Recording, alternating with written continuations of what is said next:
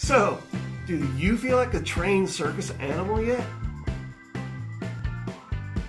Because you have done everything that we have asked you to do, and now you're about ready to cross that finish line on the closing of your brand new home. And you don't want anything to go wrong, do you? No!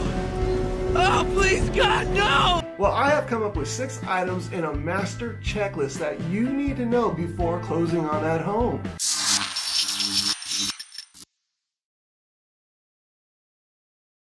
Okay, before we jump on that, let's get the business out of the way, then get to the good stuff. My name is Steve Arthur, and I am a local realtor here in the Long Beach area and all of the surrounding cities. Now, if this is our first time meeting, go ahead and hit that subscribe button and ring that bell so you will be notified every time that I do put out a video.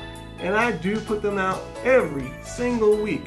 All about Long Beach, all about the surrounding communities, all about the things that you want to know about, where you want to work, where you want to live, where you want to eat, and of course, where you want to play. And even 6 things to know before you close on that home. So, if you or anybody that you may know is thinking about relocating to the Long Beach area, all you have to do is give me a call, shoot me a text, send an email, or just register on my website for your free gift, and I will personally reach out to you so I can have your back for your next move. So obviously this is a process that I have been going through with multiple clients, and especially the ones that are moving here from out of state. And let's face it, when you're moving from out of state, it can be very difficult. So this is something that I really take my pride in and I take pleasure in, to make sure that you get your home and it does close on time. But it is a lot more than just putting down a beautifully written offer. So I came up with 6 items that you need to know. And the first one is getting all of the contingencies squared away. And the 3 contingencies that you need to get squared away, first one is your home inspection contingency. Now this is here to protect you, the buyer. So basically what I do is I arrange a home inspection on your behalf from a general home inspector, and you will receive that report. And then when we agree upon what repairs need to be done, we typically give them till about 3 days till the close of escrow to complete those repairs. And at that point, it must be completed with pictures and receipts. Now, I just want to add something here, since a lot of my clients, even if you are in state, I still attend these home inspections myself to make sure I talk to the home inspector, I look at everything. I used to be a builder, I used to be an appraiser, so I know what they look for. And then that home inspector, he's going to write a report which you will receive, even if you're out of state. Now, if I see something on that inspection report I don't like, am I stuck with the house? Absolutely not. Like I said earlier, the home inspection contingency is designed to protect the buyer. And typically, there's always going to be a little something wrong with the home, even in new construction. But what we are able to do is come up to an agreement on what the seller is going to repair through a licensed and bonded contractor. Oh hell, I can even dictate who we want to make those repairs, because let's face it, there are people out there who just figure, hey, we can take care of it ourselves. Well, you know, they probably could. But the one problem is, it's not their damn home anymore. It's gonna be your home. So you wanna make sure that these things get taken care of correctly. But if we don't come to terms and the buyer doesn't wanna move forward, get your EMD money back and let's call it a day and move on to the next one. But typically, there is always some type of agreement that we can come upon. Now, the second contingency is the appraisal contingency. Now, this is the one that I favor because for years I was a licensed appraiser before I became an agent. So basically, a third-party bank will get assigned the appraisal. Now, they're going to send somebody out and they're going to tell us the value of the home. So let's say you put an offer in at $500,000, but the appraisal came in at $490,000. So what would happen then? Dude, where do you keep coming from, man? Knock it up. So that is what we call an underappraised value. So at this point, we can go back to the table and we can renegotiate the sales price. Now, if the seller and the buyer do not come to an agreement on this, well, guess what? You can terminate that contract again right now and get your full EMD money back. Now, typically what we see, and I would never advise a client to buy a house with zero or negative equity. I have a video on that right here. You can check that out too. Great video. So I always recommend that we renegotiate the price down.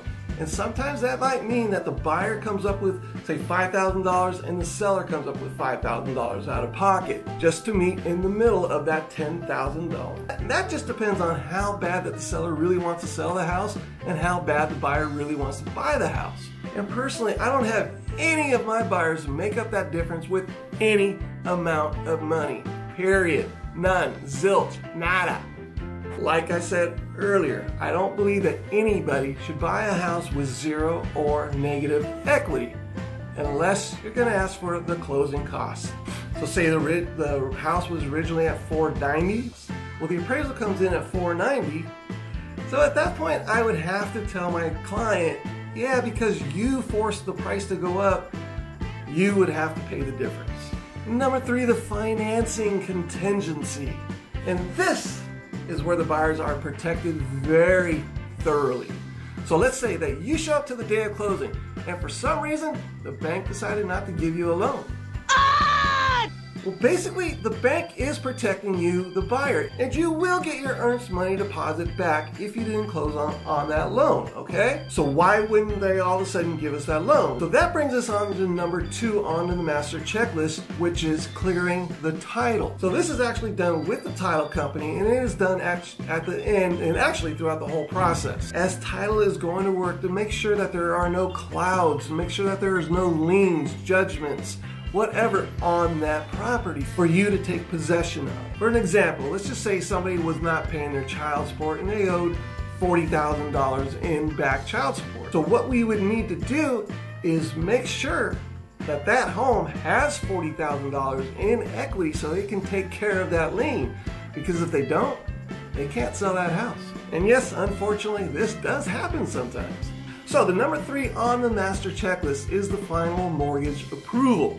And this is super important because we don't want the buyers taking out any credit cards, making big purchases, transferring money, or even co-signing on somebody else's loan, which just recently happened to me not that long ago after I told them repeatedly, don't do it. Because what the bank does is right before the close of escrow, usually a day or two, is they're going to run one more final poll of your credit just to make sure that it is still in line as to when you got pre-approved.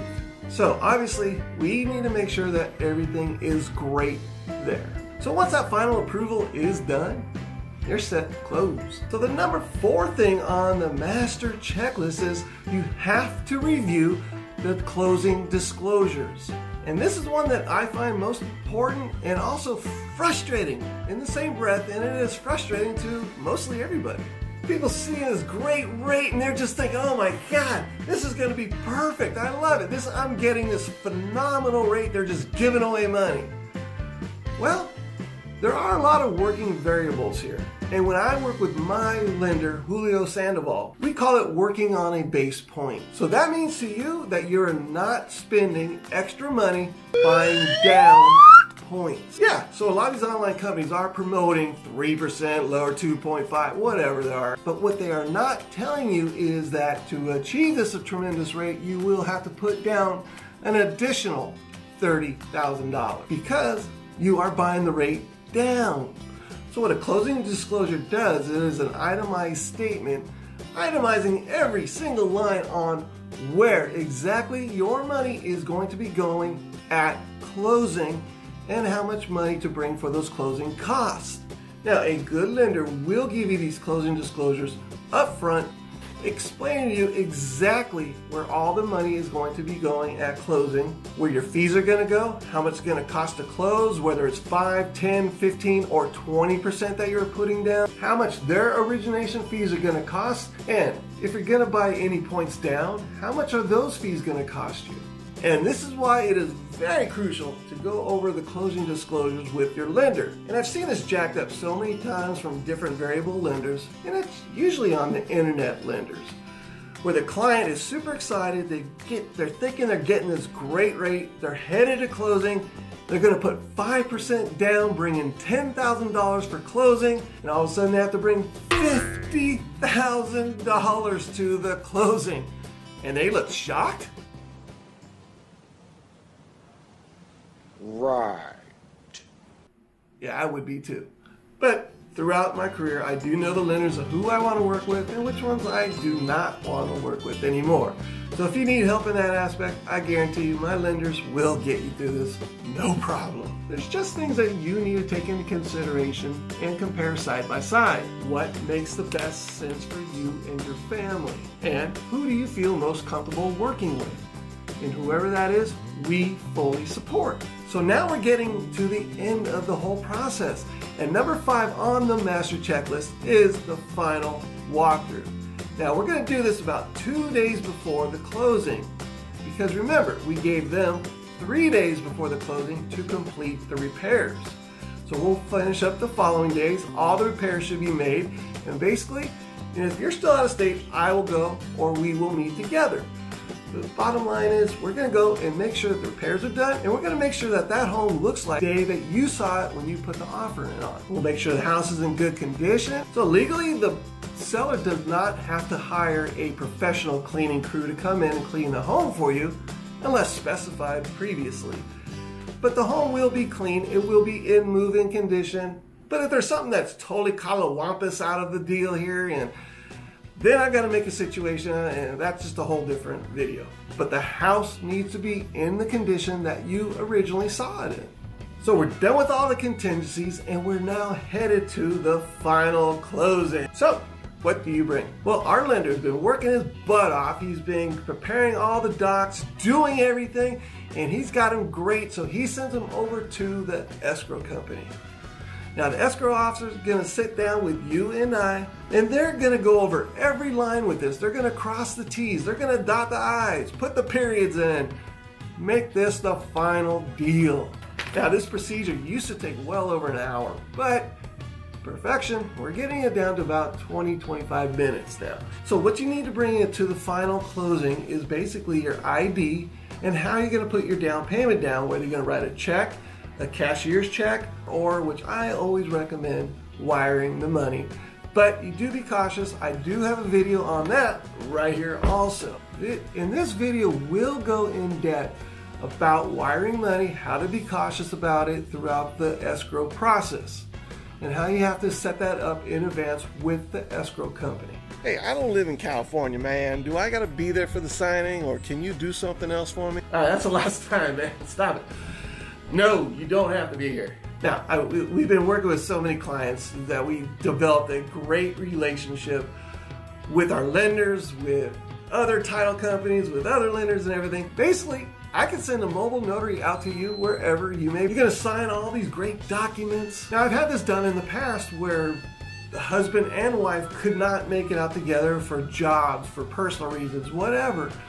So what they did is we get power of attorney to one of them that can make it here, and that person can sign for the other person with that power of attorney. The escrow company will send all those documents to the bank, so you don't have to. So these are the 6 items on the checklist. And yes, I am perfecting these still as we go along, because I am doing this a lot with clients from out of state. And here is that checklist right now, the 6 items that you need to know before closing on your home. But in order to do that, you have to reach out to me.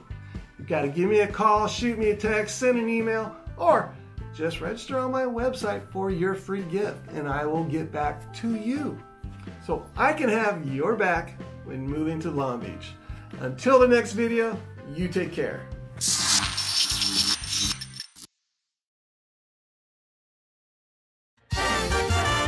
That's all, folks.